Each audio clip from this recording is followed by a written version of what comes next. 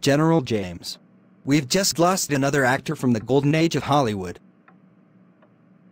Kirk Douglas has died. No way. He finally passed away? I knew this was bound to happen eventually. He received his second Oscar nomination for his dramatic role in The Bad and the Beautiful.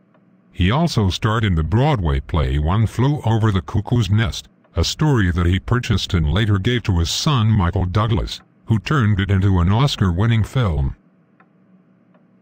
We can't get past the Oscars without Lord taxes interfering with the lives of our favorite celebrities. For treason. You are this close to execution. Retaxes. Retaxes. Retaxes. Retaxes.